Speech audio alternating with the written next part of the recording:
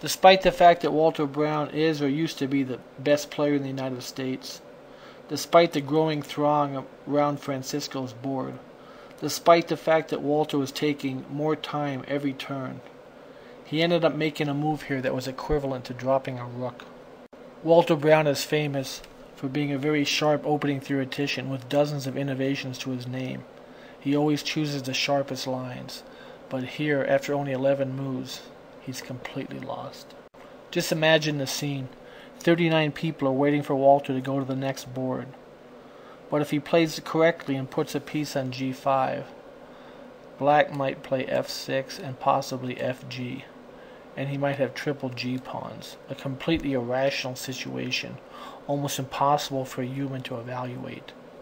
So Walter played pawn takes pawn, and after pawn takes knight, his nightmare began. At this point, Walter could tell even better than Francisco that white was completely lost. And as Walter got more and more flustered, Francisco enjoyed the greatest moment of his chess life as dozens of admirers stared at him, wondering if he was going to pull off the big upset. Having played thousands of fishing poles, I could tell you it wins faster than any opening I know of. Walter hasn't even made a dozen moves, but he's completely busted. There's threats of queen h4, fg, b5 followed by knight to d4 or knight to e5. The bishop can come into h3, maybe g2. And this bishop is exerting great pressure on the king. As Anthony says, if it looks like a mess, it is. Walter tried to keep Francisco's queen out of play with g3, but Francisco made the best move, b5. The idea is to get this knight to protect the f3 pawn, after which Francisco can play bishop h3, g2, or get his queen to h3. In the future, all Roy Lopez books will have to feature a chapter on the fishing pole.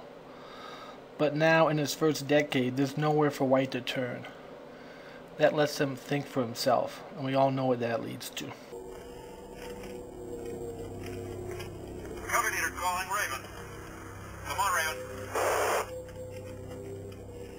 Cover leader calling Raven.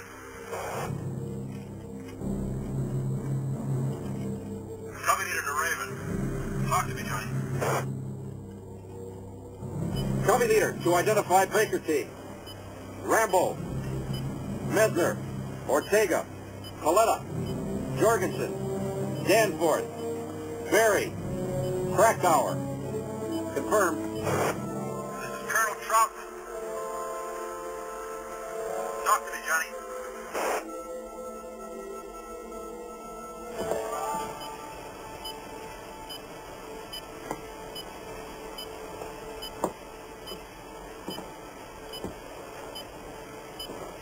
They're all gone, sir. The problems of the fishing pole are different than any other opening. Usually you have to memorize dozens of moves to get equality or a small advantage. In the fishing pole, the problem is white keeps finding new ways to lose. And en route to victory, you will miss dozens of wins. Walter retreated his bishop. Despite the 1,000 point rating difference, Francisco had his moment in the sun, his 15 minutes of fame. He made the best move. Not only is he threatening the deadly knight to e2 check, he's also threatening to get a bishop to g2, or a queen to h3. There is no defense. The fishing pole is not like any other opening. If the white victim makes it to move 20, we say that he reached the endgame. Walter is a world-class blitz player, and when he contorts and twists his face and body in time pressure, it's a terrible thing to watch.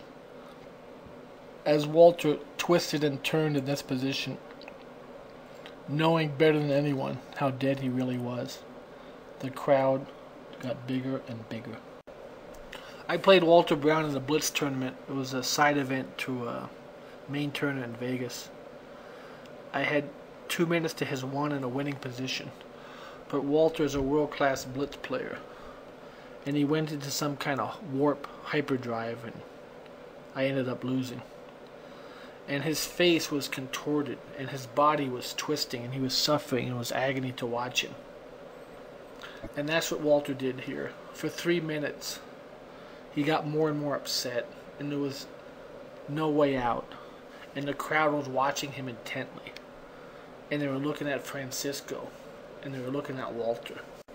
The most crushing move is bishop to h3, with the idea of bishop g2 and rook h1 mate. Francisco's move was only half as good as that, but of course, it was good enough to beat a grandmaster. Vagrancy, wasn't it? That's going to look real good on his gravestone at Arlington. Here lies John Rambo, winner of the Congressional Medal of Honor, survivor of countless incursions behind enemy lines, killed for vagrancy in Jerkwater, USA. The fishing pole is a tsunami that floods the village before the townspeople get halfway up the hill. Francisco played queen d7, threatening death at h3. And Walter actually found one of the 3 moves that didn't lead to immediate mate. Walter played e6, perhaps hoping that Francisco would play queen e6, knight c7 check, like any of the other 39 boards might have.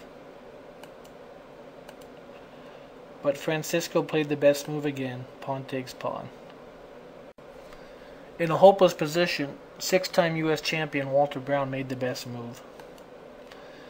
But after pawn takes knight, he resigns, because after pawn takes pawn check, king f8, white gets mated. After e6, queen e6, he wins the queen, but white will win the queen back after knight e2 or bishop h3 g2. And white will come into the endgame at least a rook down. So we have one of the most famous grandmasters in American history, losing to the fishing pole in 16 moves. Raytheon 1, GM 0.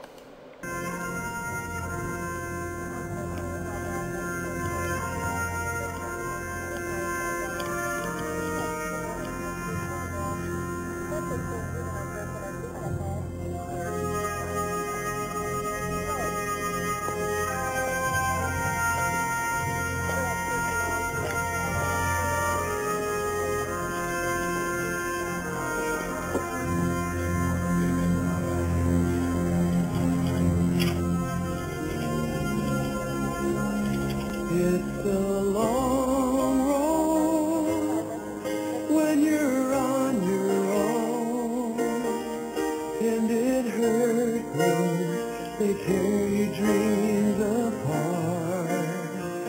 And every new town just seems to bring you down, trying to find